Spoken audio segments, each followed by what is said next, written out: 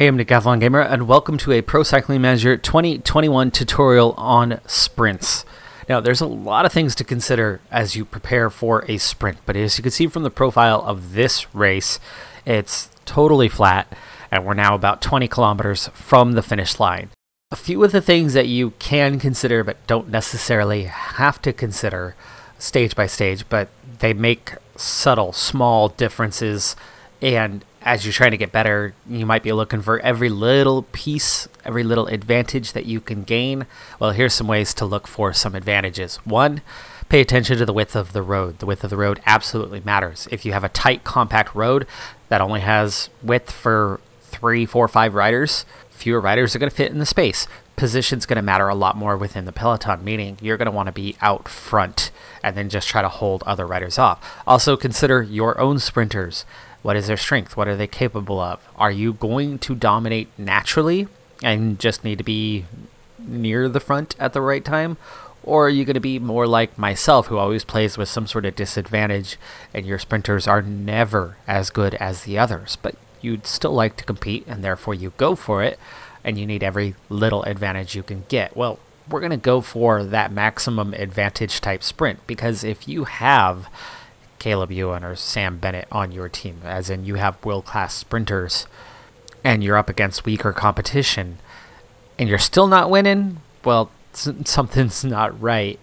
And it's certainly possible, and maybe we can fix that here. It's a much tougher challenge to take on a weak sprinter and find a way to get them to win. That's the kind of tools I want to give you within this tutorial. In the setup, another thing to look out for is what's the terrain, right? In this case, it's going to be totally flat, though you can see from the profile that it is actually slightly uphill at the finish line. That is a factor. That could rule out, say, 100 meters of our sprint, meaning we're going to have to start our sprint ever so slightly later to make sure we have enough energy to get to the end.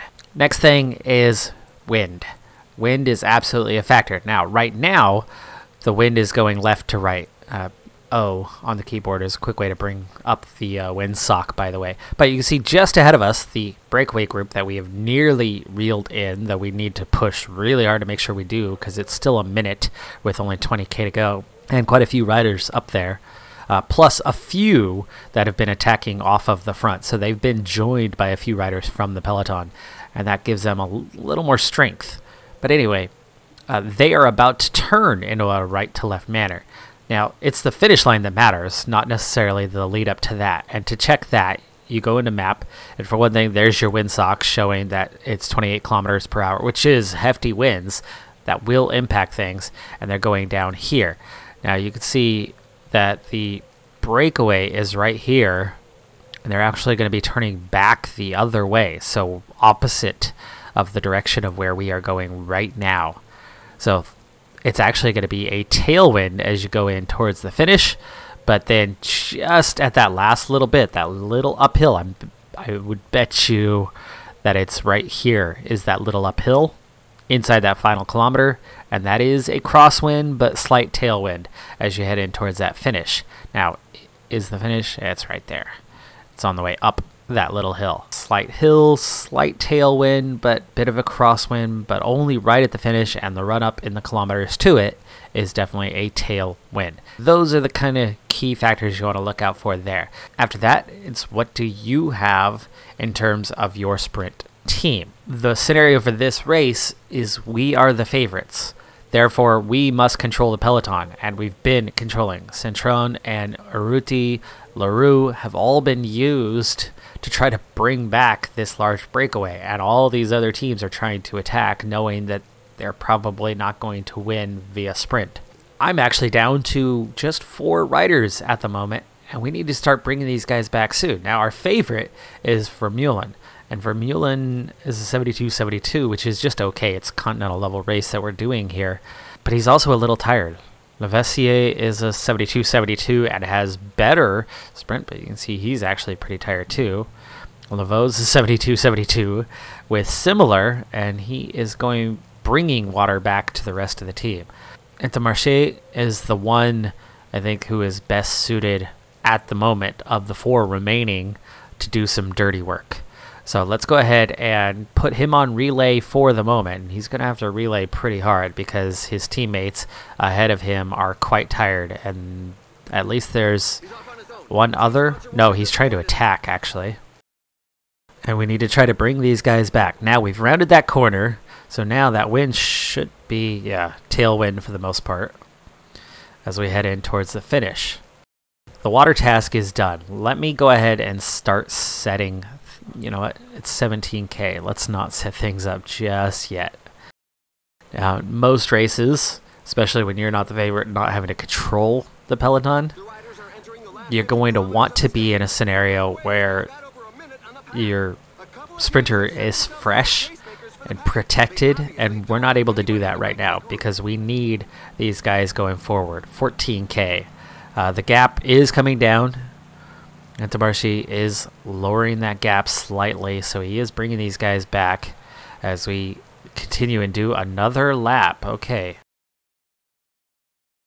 Now, when you are that desperate team, the team that is not as good, and you really need every advantage, best thing is position, and then just trying to stay ahead. If you're coming from behind, you have to out-sprint. If you start 5 bike lengths behind another sprinter with your sprinter, and your sprinter is lower rated, and they start their sprint at the same time, who do you think's going to win?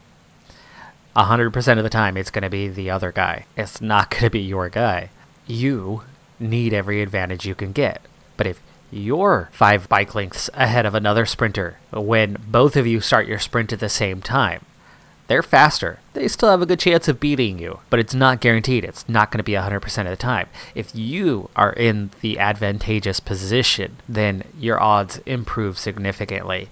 And that is my play style to a T, and that is my biggest recommendation. Normally, if I have a full team at my disposal, I'm setting up a sprint train with all or most of my team anywhere from 14 to about 17 kilometers out, and then controlling the peloton, controlling the tempo, and staying out front, going fast enough to stay out front, but not completely wear out my sprinter themselves until I get down to those last few guys. But we're already in that front position and not having to catch up against another team who might be doing the same sort of thing. I want to be out front, and I want to stay out front, and that's my big message to you. But let's go ahead and now, with 10 kilometers to go and just 4 riders to make this happen, see what we could do about a sprint train. We've nearly brought these guys back. It's only 47 seconds now, and the back end of the group is just there beyond that motorcycle, not far away. Vermeulen is the sprinter. Let's go ahead and go with him. Laveau looking a little bit better than Lavassier, and then Intermarché. That's 4 riders. Let's give these guys a second. They're all right here. Get in order.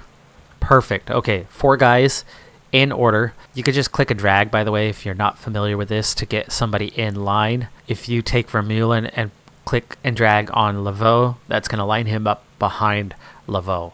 And you do that in one big order, and now we have one big train. Now, we don't need to go relay anymore. We're going to go gel for Intermarché. If you've saved your gels for the end of the race, it's very handy. It lets their stamina last a little bit longer. You can see we're just about ready to reel these guys in, so we have successfully done that. And if we take a moment, you can now see we have 8 kilometers left. We have to be super careful on this occasion. Normally I would push a lot harder than this, but one, there's still a single rider to bring back, so we got to be careful about that. But we also have a lot of fatigue in the legs of these 4 riders. So normally I'd be pushing mid-90s right now, but based on how tired they are, I need to make sure that we can make it the distance. So we're going to sit up ever so slightly. Now, a normal sprint train, what you want to do is you want to have your quickest overall sprint speed guy at the back. You're going to want somebody with a bit of balance here. A little acceleration would be good here. From this wheel forward, and possibly from this wheel if you only have 2 sprinters, you're looking for highest flat rating. If you are not sprinting, if you are just actively riding the way that we are right now with Intermarché, with his 87 effort and effort cursor up, he is just riding at 87% of his maximum capacity. What that is using is his stamina resistance, but mostly it's using his flat rating. That's how fast you go on the flat under normal circumstances. This would be normal circumstances until we begin the sprint. But with 7K to go, Lavoisier, he's not going to make it all the way to the end. And a typical sprint, 6 kilometers out, is where you want to use energy gels to prepare for the final run-in. So you can see we're still getting these attempted attacks. We're still getting these little accelerations. And this is what we're trying to guard against. Now, if you look right now, Intermarché is just about out of energy, but not quite. We want to make sure that just before or just as he's about to run totally out of energy, pause the way I just did, and we're going to switch things up. So let's go ahead and do that here in just a moment. There you go. You see he has got 1% red bar left. He is about to fade very quick. He's going to lose a lot of speed. Right now he's going 51 kilometers an hour. It's going to get significantly lower. Also, we're down to 4 kilometers now for these last 3 riders. Intermarché brought us, well, from a ways back, but specifically from that 8 kilometer mark where we started our sprint train down to 4K. So he just rode 4Ks for us, and now we only have 4Ks left to go for our sprinters. But again, pretty tired. We still can't push too hard for these guys. 70 is not going to do it. I think at 88, maybe we could pull an 88 from here. This is getting awfully tight in terms of how much energy these guys have left to finish the job.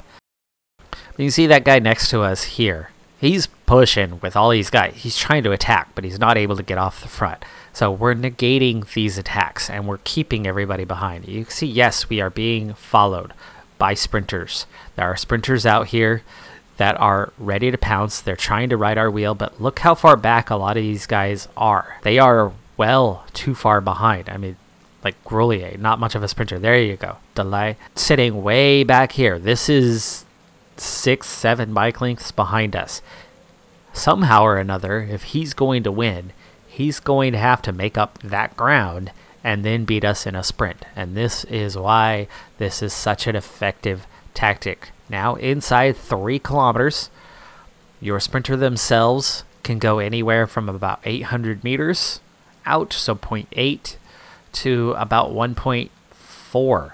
But all of that is circumstantial. All of that depends on a number of factors, and let's talk about those very briefly before we get into that final sprint. If it's downhill, even slightly, they're going to be able to go from further out.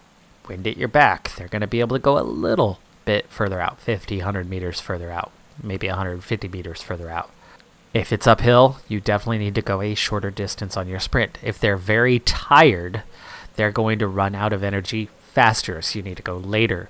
This is very tired, so we're going to need to go later. It's slightly uphill. We're going to need to go later. I'm going to have to get him down, I'd say maximum from 1K out. I'd like to see it get down to about 850 meters because slightly uphill and tired, and then it's going to be the crosswind right at the end. I'd like to save him for the last little bit. Laveau might be able to go from roughly 2 kilometers out with his sprint if he is this strong. Right now, we still have 3.1, and Lavoisier, I don't know if he's going to make it 1.1, and we still need to catch one last rider, so we really can't afford to wait too long, otherwise he's going to claim victory. I'd like to be pushing like 98, 99 with this guy, but we really can't. However, 2 kilometers out, this was the mark where I said maybe I can sprint with him. What I'm going to do is I'm going to begin the acceleration phase, even though he's almost out of energy. I'm going to begin the acceleration with him. He's going to pedal hard and add a few kilometers per hour. Laveau is going to be in his wheel still, going to accelerate, meaning it's not going to take as much energy for Laveau to do that.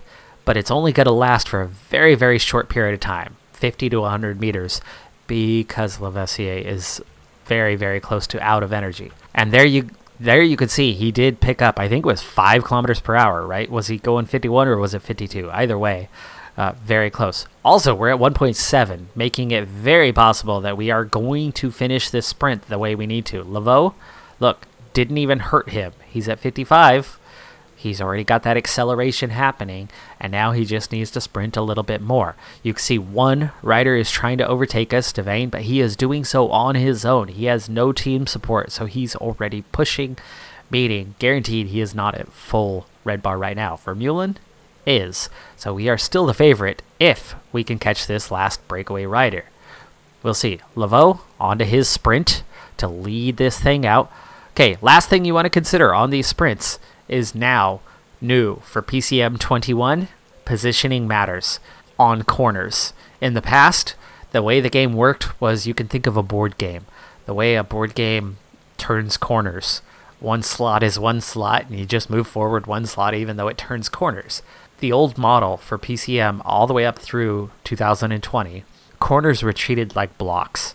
And if you were on the inside of that corner, even though visibly you can see just a few meters to round the corner, and outside you can see a much larger or much longer path to cover, they would actually physically cover the same distance in the game mechanics and do so at the same speed. And there was never alterations. If you were inside outside, everybody would enter at the same point and exit at the same point with no change.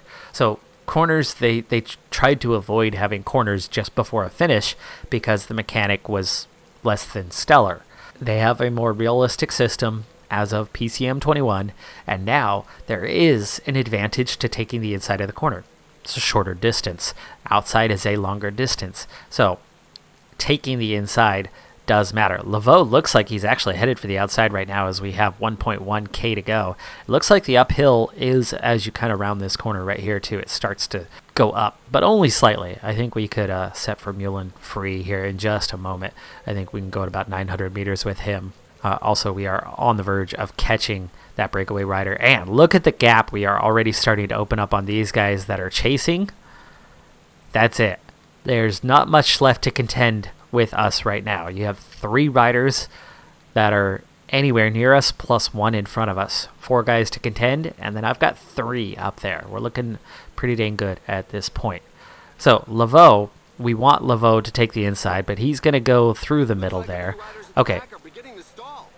Here's what I was talking about though with 800 meters to go. Now Vermeulen, Laveau's speed is hurting him. He is not at full strength. We are slightly uphill. He's going to run out of energy fairly quickly.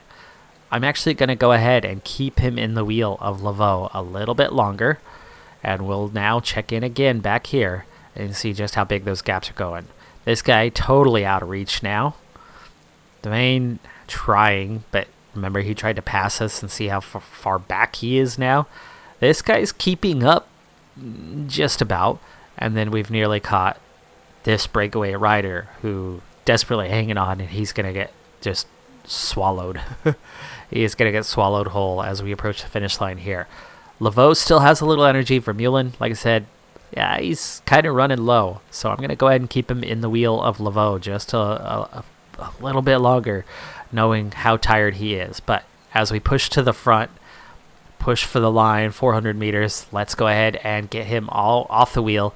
Laveau could hang on to win this, but you can see just how close to being totally out of energy that he is.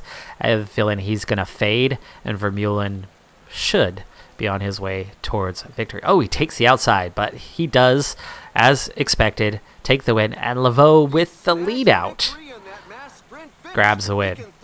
Grabs second, that is. But look how far ahead they end up of everybody else. Positioning made a huge difference on this. You saw one guy who really tried to make a move, but he was coming from too far back. You saw everybody else lose contact the moment we went hardcore and really pushed for that one. And that's the basics of how to get through a sprint. Check your energy. Energy is super important.